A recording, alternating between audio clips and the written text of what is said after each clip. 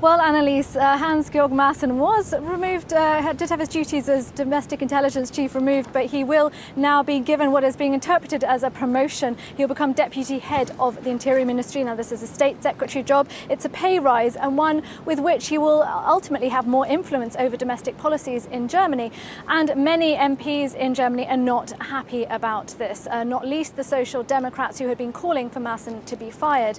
But many other parliamentarians also outraged. One of the leaders of the Green Party said that instead of Maassen being punished for his disloyalty and also for cozying up to the Alternative for Germany party, he has been rewarded. Maassen not only criticised in recent weeks for his comments about Chemnitz, but also because he is alleged to have made links to the far-right Alternative for Germany party, including meeting members privately and giving them advice. This is something which adds to the scandal surrounding Maassen, which is why many people were saying that he should have lost his job. But instead, as we see, he's been given a newer, better job.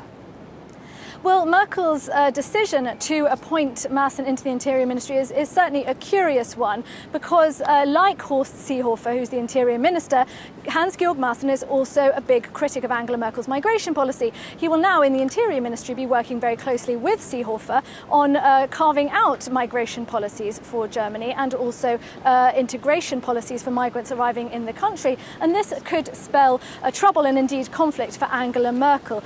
Merkel really at the moment trying and prevent any more disunity, not only within the German government, but also critically within her conservative bloc of the CDU and Seehofer's CSU party. So we see Merkel here really trying to paper over the gaps and the cracks of issues between these leading parties. But these are really short-term solutions. And we see the German Chancellor really on the back foot here. She's reacting to problems in the government rather than leading from the front. And I think that could spell trouble for her moving forward.